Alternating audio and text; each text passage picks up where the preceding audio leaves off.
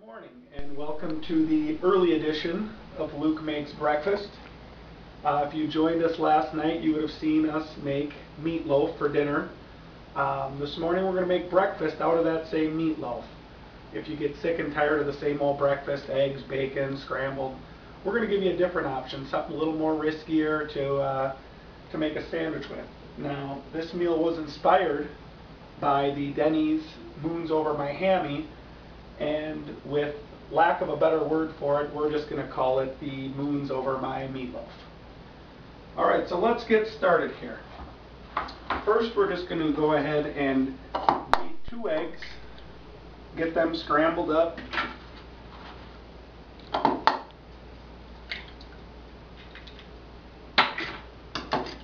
As you can see, we already have our oven on, pans are hot. We don't like to put eggs or anything on a pan that needs to be heated up. We want that pan already hot. Really helps speed up the cooking time.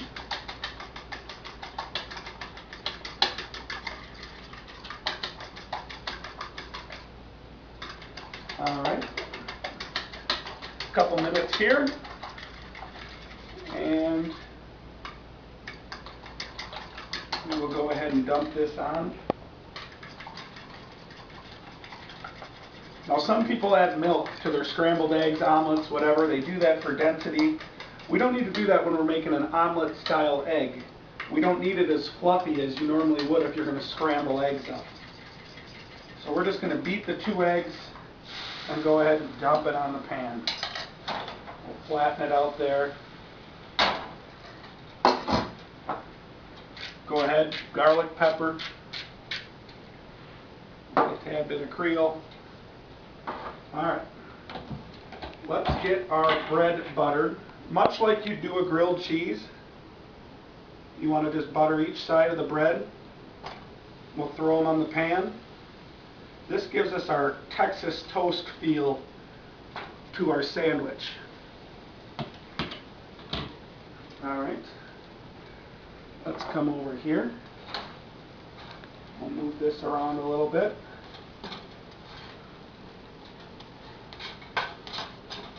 Meatloaf's already prepped and in the oven. We got a nice thin slice. Let's go ahead and just heat that up real quick. As you can see, the egg doesn't take long to cook at all. That pan was already warm.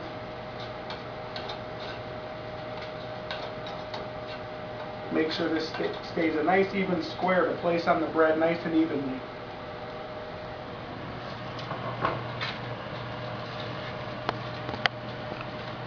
One slice of American cheese, all you need. Much like you do a grilled cheese sandwich, we're going to put it on the egg, have it melt right on the egg. Now, the thing that might take the longest to do is toasting the bread. Depending on how much you like your bread dark. My customer this time prefers it not to be burnt at all, just lightly toasted. Alright, so we have our slice of meatloaf here. You can see the smoke coming off of it. See those onions and green pepper texture stayed nicely overnight.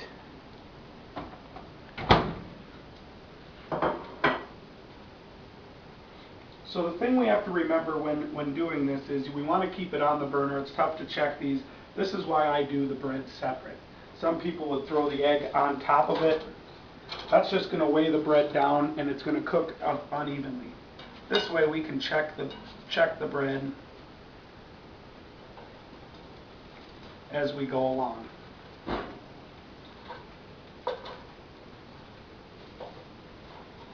We'll trim the egg off here.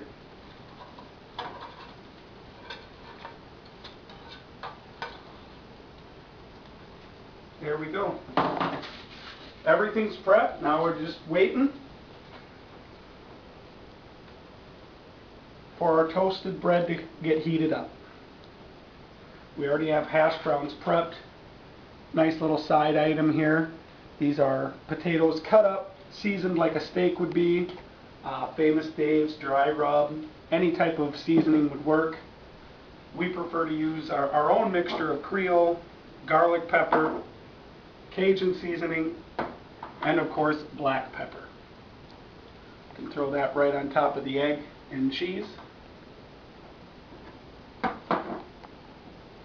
As you notice, we left the eggs in the carton this time, no eggs rolling onto the floor. Alright, let's go ahead and move on. We got our meatloaf on one side. We can throw that egg right over the top.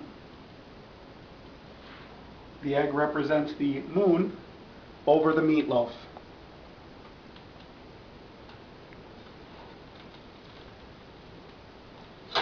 Get rid of the extra waste. Important to always be cleaning your station right behind you. You're ready to cook the next meal.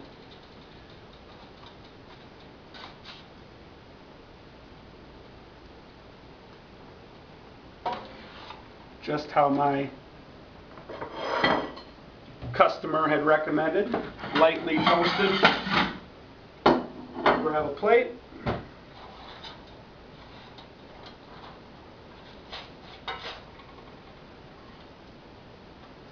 There we go. You can take a look at this. Switch off. And we have a moons over my meatloaf. Thank you for joining us. We'll see you next time.